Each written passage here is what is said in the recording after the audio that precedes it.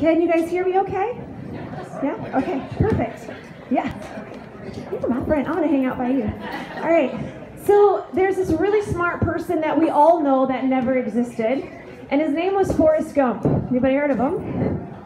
Yeah. And he said something really smart one day. He was sitting on a bench waiting for a bus and holding a box of chocolates. I think you all know what I'm about to say.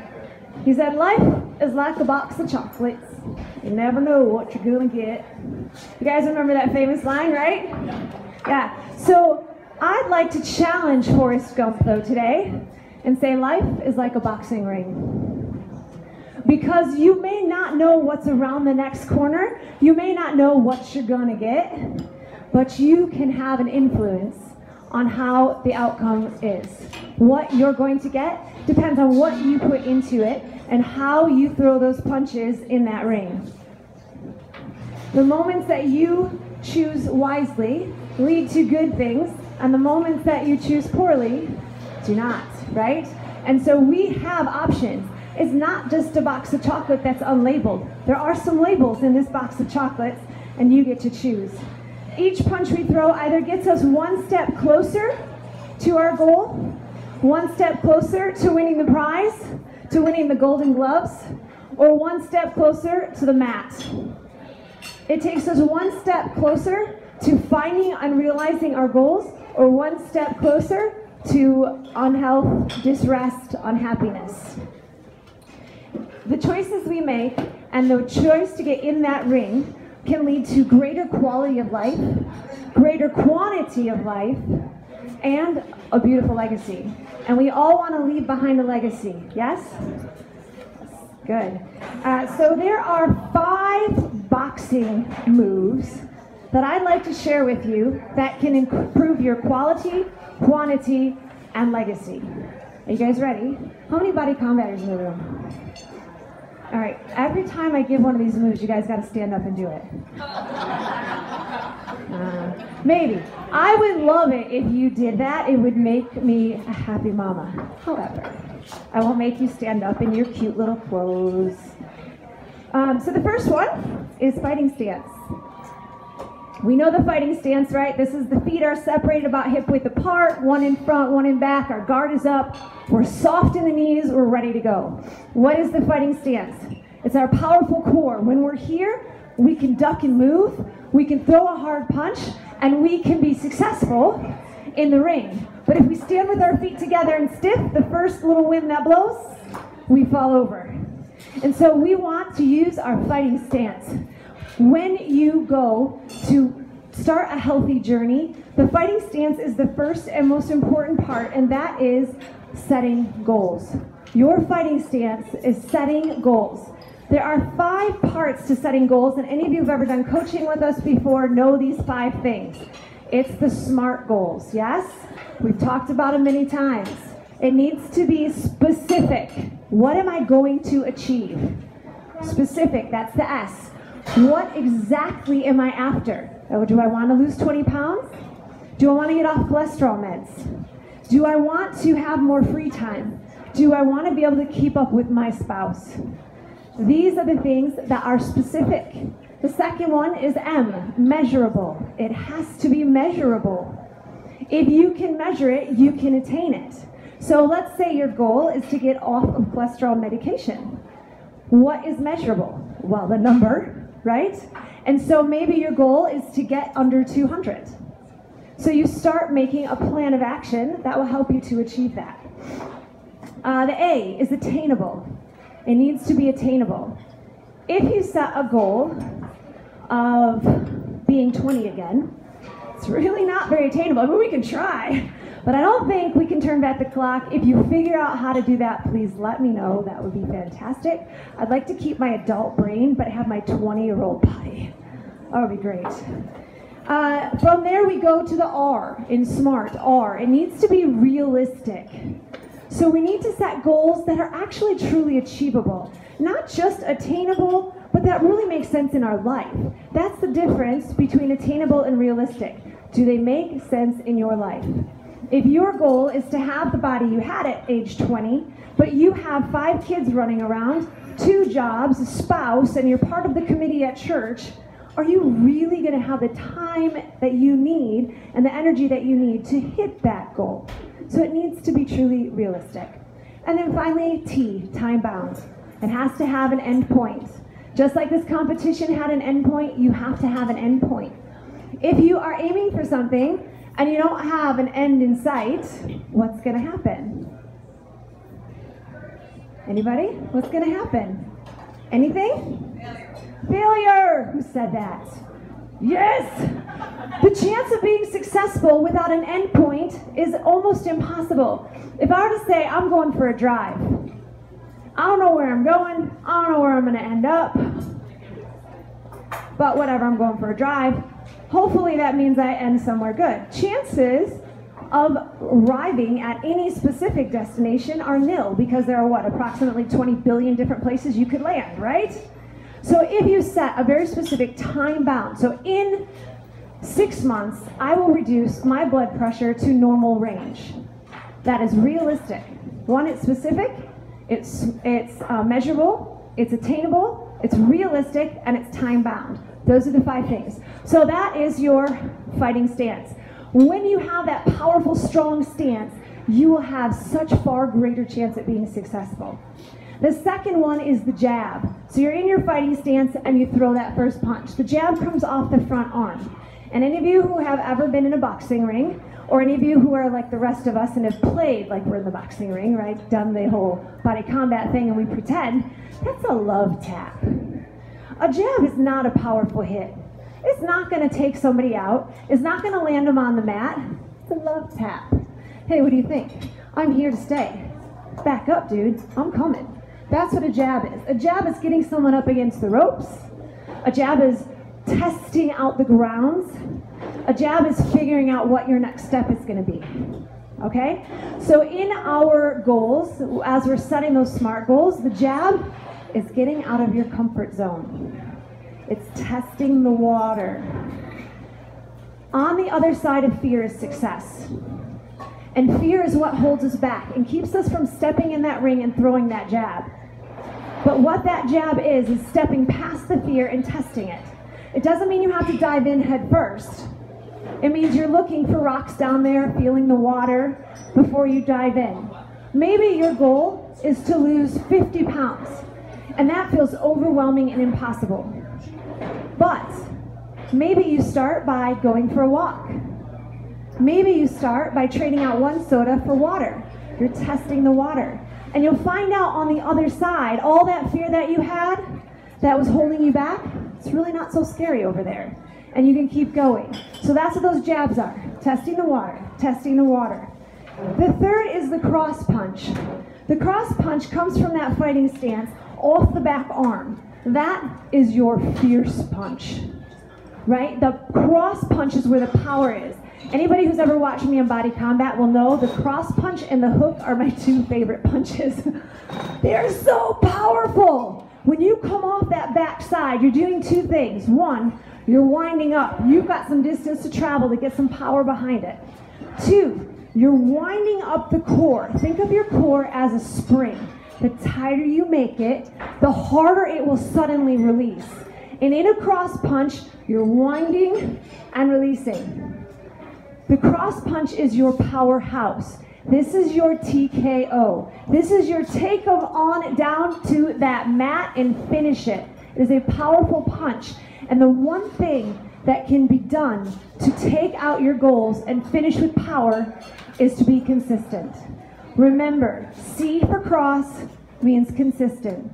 Your power punch is not in how much you do. It's not on how much you take on. It's how often you complete the task at hand. It's showing up for that workout when you don't feel like it. It's making that healthy meal at 8 o'clock at night when you'd rather just run through a drive-thru. That is the consistency. That's the cross punch. That's what takes you across the finish line. That's what drops your opponent on the mat. The fourth one is the block. Now, I took some martial arts courses with a master, and he was amazing. He taught me how to do a spin kick. I'm not going to do it in this dress and these heels, but a spin kick and land it every time. That is really freaking hard. One of the things he made me do, though, is block, block, block, block.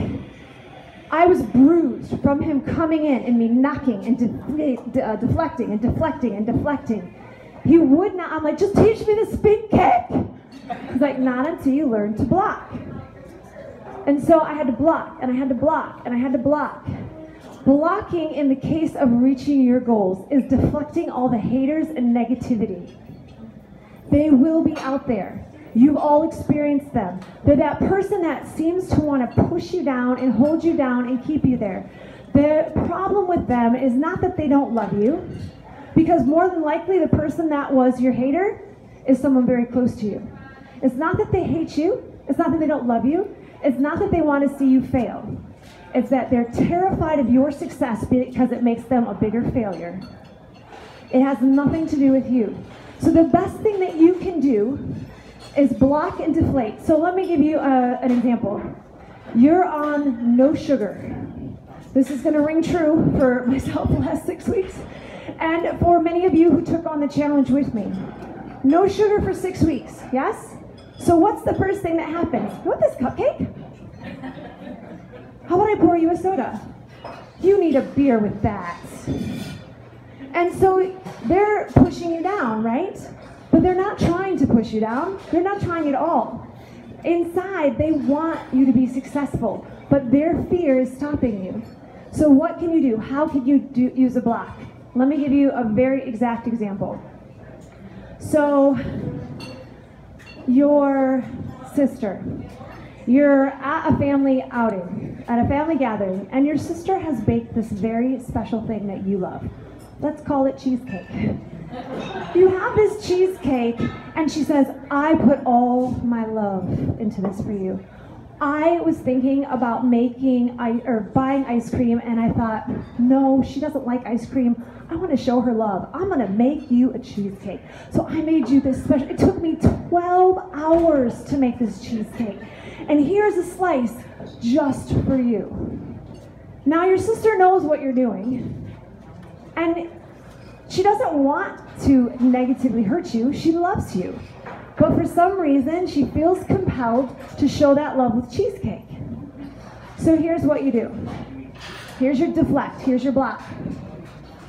Can I use you, Cindy? Cindy, thank you so much.